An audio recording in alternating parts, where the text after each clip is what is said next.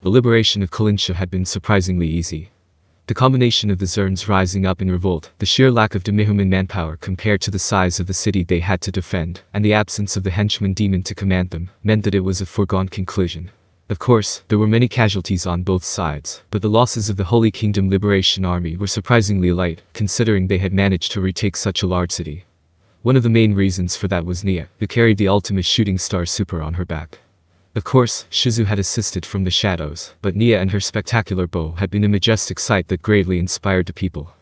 And so, Neia stood atop a platform and passionately addressed the audience gathered in the plaza. She told them, there was no greater king in this world than the Sorcerer King. The first thing Neia did after liberating Kalinsha was to canvass support in order to go searching for the Sorcerer King. The Zern did their part and questioned the Demihuman captives about the Abelian Hills, but she was still lacking in many things, like material resources, information, experience, and so on. It would be one thing if they could try as often as they wanted, but it was difficult to repeatedly send out search parties and rescue teams into enemy territory. In other words, they had to get it right the first time. That being the case, they could not prepare themselves enough. That was why she had decided to capitalize on the fact that many people had been freed through the liberation of Kalinsha and seek their aid in various areas. That said, the people did not volunteer their help immediately after it was requested. Even after taking back Kalinsha, there were still many other cities that had been captured by the Demihumans, as well as many people who had been imprisoned or who had lost track of their relatives. Neia was trying to sell them on the benefits of aiding the Sorcerer King in order to move their hearts. However, as the number of helpers increased, the contents of her speeches gradually began to change.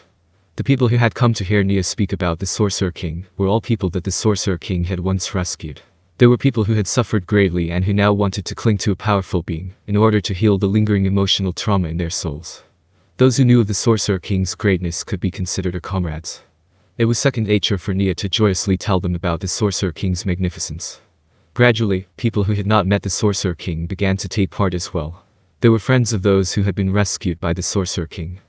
As word of mouth spread, more and more unrelated people came to listen to Neia's words. With her visor on, Neia gushed to these people about the excellence of the Sorcerer King during the liberation of the city and the battle with Jaldabaoth. She would not have been able to speak so unreservedly several weeks ago. She would have tensed up under the eyes of the audience, and she would have been at a loss for words as her mind blanked out. But after addressing crowds over and over again, she finally came to realize that she did not need to express her own thoughts, only paint a picture of the Sorcerer King in her heart with her words. Neia had become an eloquent speaker. Yes, they now spoke of her as the faceless evangelist. And so. Thus, His Majesty is truly beyond compare. How could there be another king who cares so much for the people? Yes, I know what you want to say. After all, Her Majesty Kalkapasares is also an excellent queen. However, has anyone here heard of a king who would go this far for the people of another nation? You? Neia pointed at one of the members of the audience in front of her. Have you ever heard of a king who went out by himself to save another nation's people from torment? No, I've never heard anything like that before. As everyone's eyes focused on him, the voice of the man who had been called out gradually trailed off. Excellent answer. That's exactly it. As Neia praised him, the rows of like-minded people beside Neia on the stage joined the people in the audience who shared Neia's views to applaud the man. The man blushed and looked a little shy. In truth, we checked to see if any other king had done that much, but no. There was nobody else. We could not find any king like the Sorcerer King. There had been kings who had led armies to rescue neighboring countries, but it was a fact that there had been no kings who had gone alone. Think of it, a king going to aid the people of another country, regardless of the risk to himself. It's never been heard of before. Only the Sorcerer King. Neia paused, then continued. Only His Majesty. Only a king like that truly deserves to be called a righteous king. But can we trust him? He's undead, isn't he? Neia responded to the question from the audience with a gentle smile. Neia had once thought the same thing herself. In other words, he was like her past self. He simply did not know, he did not understand. She would make him see no, she would open his eyes, just like she had opened her own eyes, and those of everyone else's. With that feeling in her heart, Neia addressed the crowd. Yes. His Majesty is undead. It is only normal that you should all feel uneasy. It is a fact that the undead are frightening monsters. I have no intention of saying that all undead are good. Many undead are evil, and there is no doubt that they hate the living. Now that everyone was listening to her in earnest, Neia seized on the mood in the air, and forcefully declared her summation. However, there are exceptions to all things. Just as there might be a warm day in winter, just as a bud might bloom from a withered branch, just as a brilliant shooting star can streak across the darkest night, so too is His Majesty. He is an undead being who aids the living. You must have heard the stories from the people he rescued. It is also possible that some of you were rescued by him. Then based on what you know to be true, you have the proof that I am not lying. After verifying that there were no objections from the crowd, Neia spoke in leaden, grim tones. This time round, that sturdy fortress line was broken, and the Demihumans rushed in like an avalanche. Will such a tragedy only happen once? Does anyone believe it will not happen a second time? The silence of the audience spoke for them. Of course they hoped that it would not happen again, but nobody could honestly believe that. I fully understand how uneasy you are. Perhaps our generation and that of everyone's children might be able to rest at ease. After all, the tragedy that just occurred will spur us on to unceasing vigilance. However, Neia's tone grew forceful. Can anyone guarantee that such a tragedy will not repeat itself in the generation of our grandchildren, or our grandchildren's grandchildren? Does anyone dare say it will never happen again, since it happened before? That is why we must prepare, so the fortress line will never be breached again. Voices saying yes and that's right began to float up from the crowd. It seems everyone agrees too, but in the far-off future, in the age of our children's children and our grandchildren's grandchildren, in an age when this tragedy is but a distant memory, can the people then still remain vigilant? Do you think we can station twice or 3 times as many people as we do now on the fortress line? The military expenses would drain the national reserves, and they would deploy an intimidating amount of fighting strength, but have no obvious results to show for it. I trust there are people who served in the fortresses during your conscription. Then I ask you to search your memories. If the daily expenses and stores consumed back then were tripled, do you not think it would greatly strain the nation? At that time, do you think a country that only knows of that tragedy from memory would remain vigilant? As understanding dawned on the faces of her audience, Neia delivered her conclusion. That is why we need the protection of His Majesty. Why? Why must we seek the help of the undead? The same voice from before rang out. It was the man who had questioned her earlier. People like him put Neia at ease. Her toughest crowds were the ones where nobody reacted at all. When that happened, she felt uneasy about whether her words had reached them at all.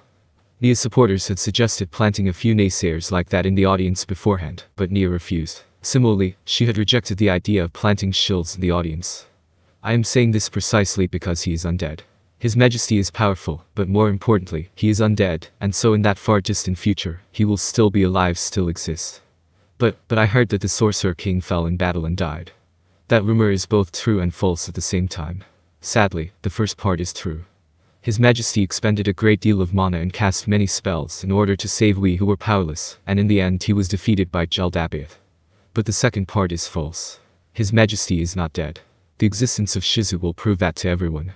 This was the cue for Shizu, one of the key figures in the liberation of Kalinsha, to enter from the side.